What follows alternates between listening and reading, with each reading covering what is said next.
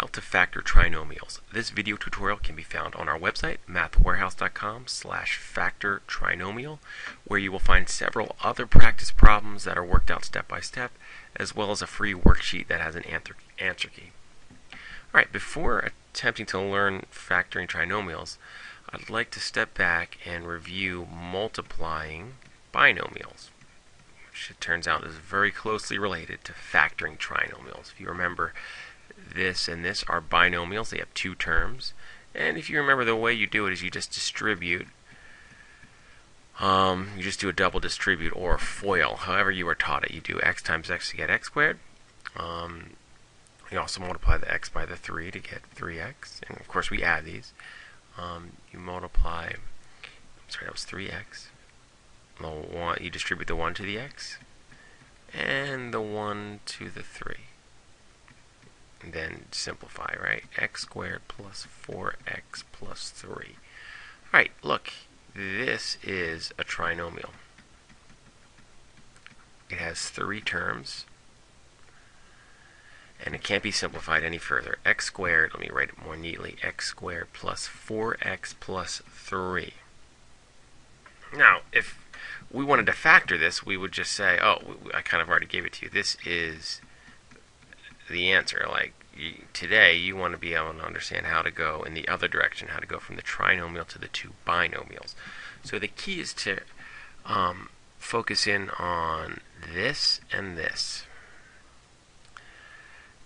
In the original equation, in the original multiplication, the way that we got the n term here was we multiplied, right?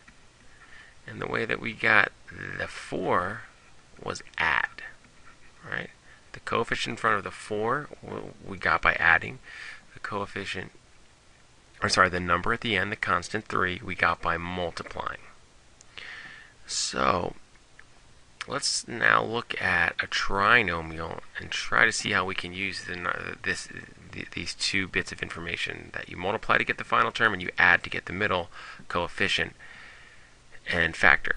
Let's try to factor x squared plus 8x plus 7. Alright, so when we want to factor a trinomial, what we want in the end is we want to say, oh, that trinomial can become x plus some number and x plus some other number. We want to get the thing that's like the one in the 3 in the top equation. So just remember, to get this term, you multiply. So that means what we're interested in is the factors of 7. The factors are the things that you multiply to get 7, right? The factors of 7 are 1 and 7. I mean, it could also be -1 and -7, right? 1 times 7 is 7. -1 times -7 is +7.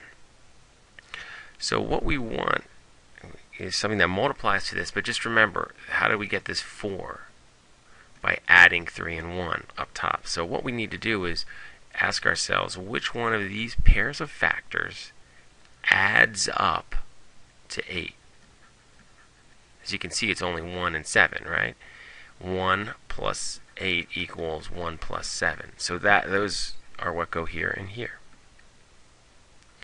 And if you would like a little verification that this actually works, let's just do what we did at the beginning with our new binomial. Let's just multiply it out, right? Did we do it right? Well, x times x, also x times 7, plus 7x, distribute the 1 to the x. You get a 1x, the 1 to the 7, plus 7, and when you simplify, you get x squared plus 8x plus 7. Alright, so let's just do a little recap of what we did before we try some other problems. When you're given a trinomial, like we were given it here, x squared plus 8x plus, x squared plus 8x plus 7. Step 1 is find the factors of C, or of the number on the end. Our factors were 1 and 7, -1 and -7. You do have to consider negatives. And then all you have to do is think about which pair of these factors adds up to that number. And once you know what they are, in our case 1 and 7, you just substitute them in, so it's x plus 1, x plus 7. And then at the end, if you want to verify that you were correct, you can multiply the two binomials, and you should get the trinomial you were trying to factor. Alright, let's just tweak that last trinomial a little bit, and let's try to factor x squared minus 8x plus 7. Alright, so step 1 is the factors of the number on the end, factor of 1 and 7, and negative 1 and negative 7, just like last time.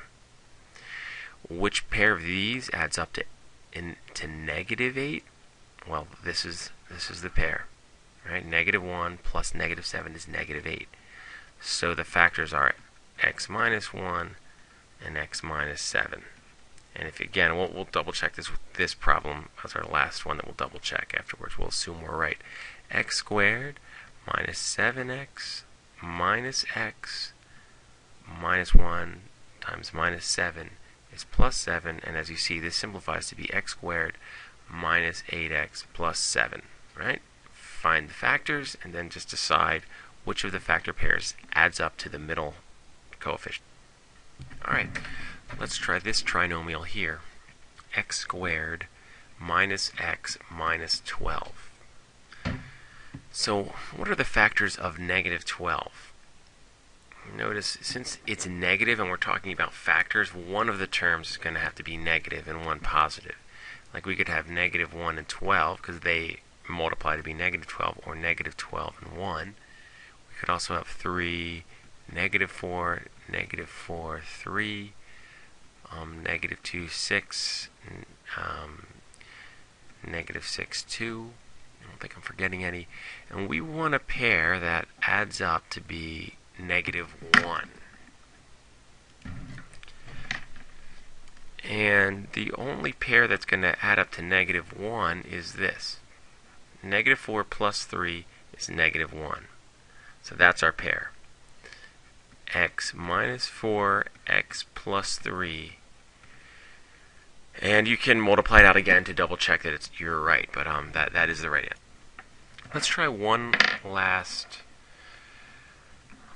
polynomial. X squared minus 9. It's not actually a trinomial because, as you can see, there's no middle term. But we can really think about it as we can figure this out. We can think of it as x squared plus 0x minus 9. This thing here is a special case that you should definitely be familiar with. But let's just try to, I mean, we all agree that 0x is the same, that these two are the same. X squared minus 9 and x squared plus 0x minus 9. So we want the factors of negative 9. Right? That could be negative 1 and 9, negative 9 and 1, negative 3 and 3, 3 and negative 3. Right? These last two are actually the same.